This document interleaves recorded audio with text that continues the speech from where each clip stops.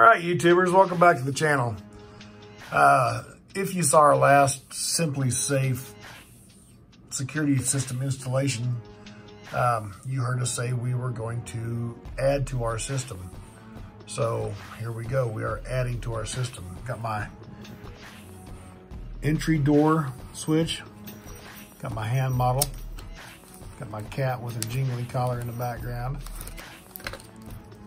There's a hardware pack and the mag switch. I'm guessing it's just a magnetic switch.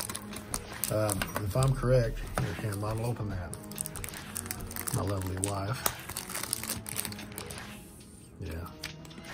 So, it's just basically one piece has a magnet and this piece has the sensor, and when it goes together, you know, one part mounts on your door jamb, one part mounts on your door, it goes together, and it says it's good. Door opens up, you know, obviously they separate, and it sends a signal to the brain saying, hey, this door is open. Got the switches here too. All right, get that crap out of the way. Next thing on the agenda, let's do this. So pretty much everything I've opened SimpliSafe, except for that little door switch, has said, let's do this. Let's take this out. We got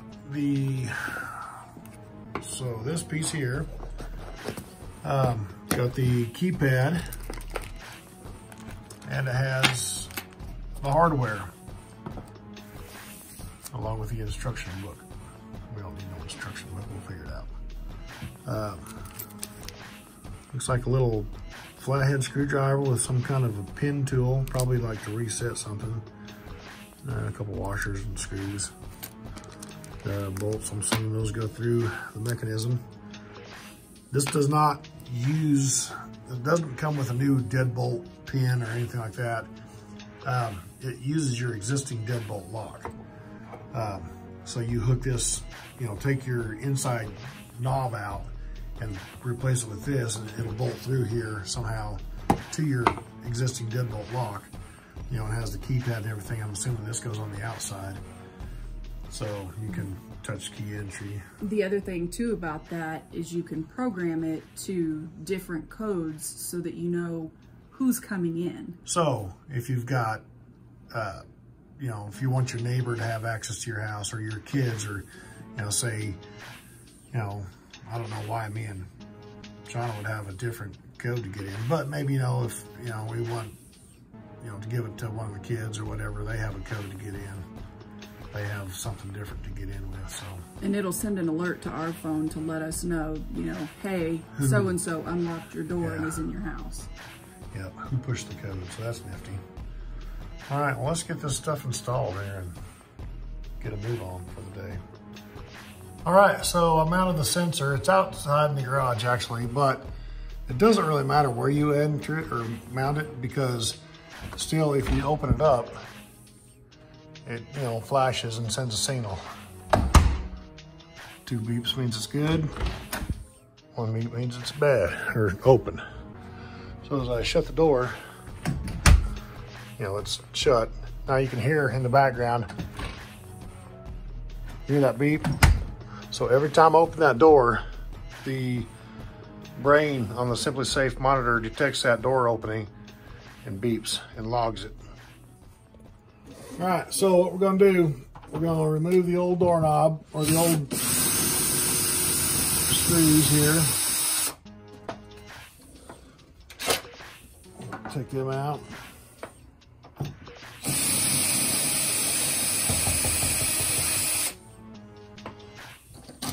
Take them out. Okay, so on the SimpliSafe piece here, it comes, and it'll be, flip it over, it'll be mounted like this with these tabs. Pop these little tabs out. You take this metal piece off. Okay, and it comes with 4 screws. You know, it comes with two big ones and 2 small ones. My size is obviously the smaller ones. So we will mount this here. We got 3 hands. We got 3 hands. We're good. This is why it gives you a piece of tape to tape over the other side here, but I'm stubborn. I'm just going to use my fingers.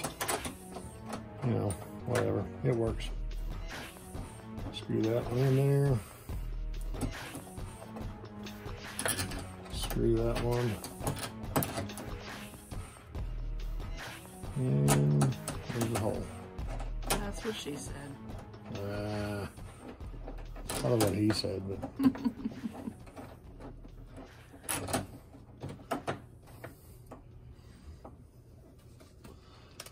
All right, so we're going to.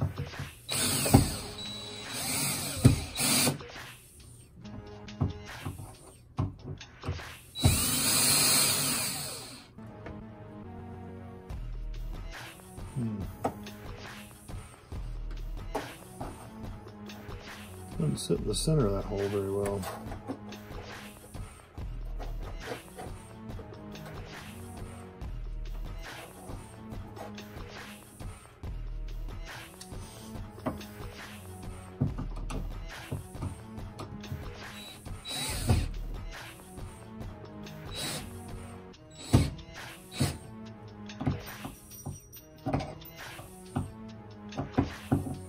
Bit's too long. That's not what she said. All right, so that is mounted. So now what I got to do is I got to choose which one of these little do-bobbers fits. Well, that's good tape. I don't know what that is, but they ought to.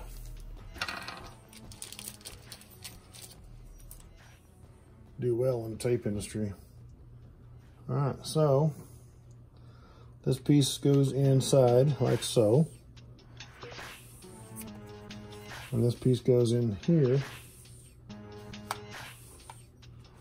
like so.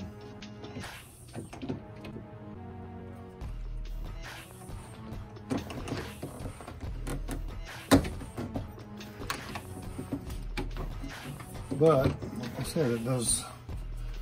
It's down low in the hole, so I need to make that fit. So I need to loosen those screws, slide that in the hole, then tighten them up. All right, there's a couple little washers. I want to use these washers too. So did you end up using that piece of tape you said you were too stubborn to use? Yep, sure did, and I'll tell you why. So the way this is mounted, our doorknob is in the way. A lot of deadbolts are on top and the regular knob's on the bottom. Our deadbolt is on the bottom. So in order for this to mount, it won't fit. So I had to flip the mechanism of the lock over. You know, I took it out, flipped it over and put it back in, which in turn flipped the outside key because it's off-centered. So I had to flip that over. Now I can put this in. And so our stuff is actually going to be upside down, but it's really right side up in our world, and that centers that piece in the hole. So it's kind of finicky. I'm glad I took a second look at that. It was a head scratcher for just a second, but it was an easy fix. It was an easy fix. You just had to flip the door, flip the key lock over. Which when we installed our shatterproof door on the outside, we had to do the same thing. Yeah, we did. Just because of the way this door is put together. Yeah. But it's all good. All right, we're just going to zip these in.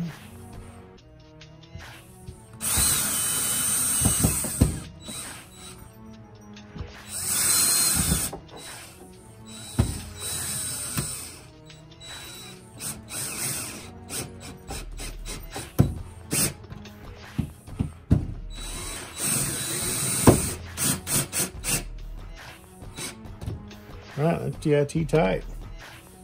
So we'll put this little piece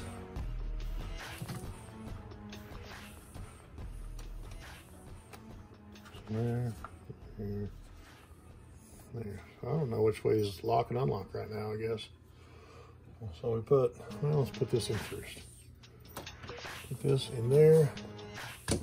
I'll slide that over the top. And we push that clip in. Push.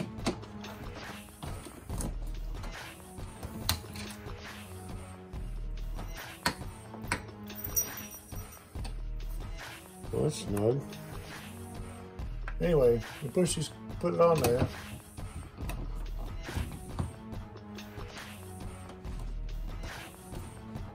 Oh, I push them in.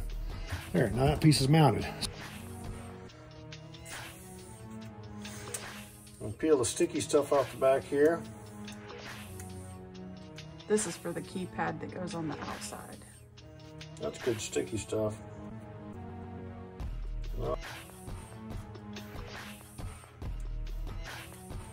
Golly.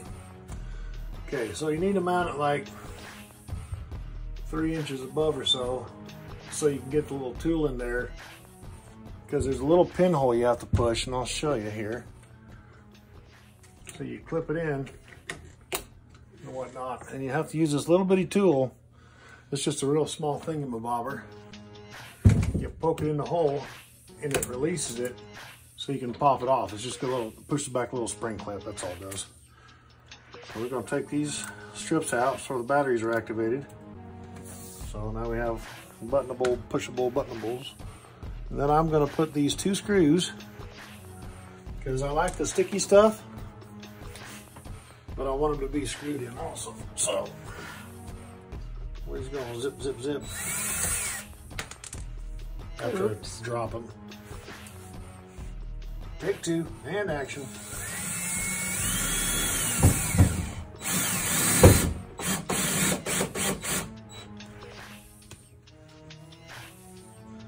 Got the second longest bit on the planet going on here.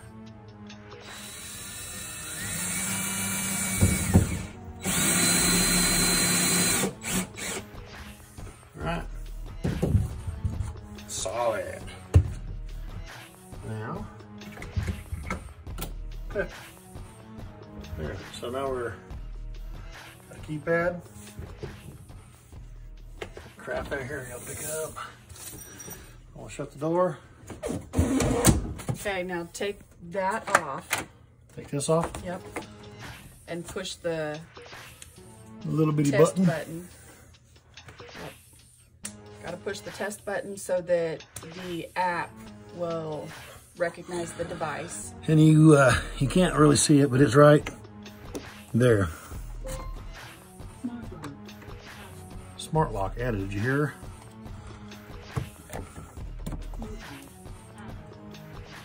All right. Okay, so let's show you how this works. You want to activate it?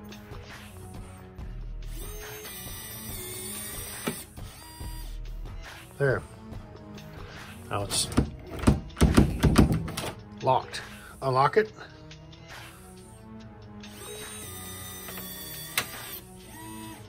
And unlocked. And it's got the keypad. And everybody will have a code. So there it is. Thanks for watching. Now, if you like what you see here today, go ahead and lock that. Oh, never mind. Yep. There it is. Yeah. If you like what you see here today, go ahead and hit that like button, share it, subscribe it. We appreciate you guys. Thanks a lot.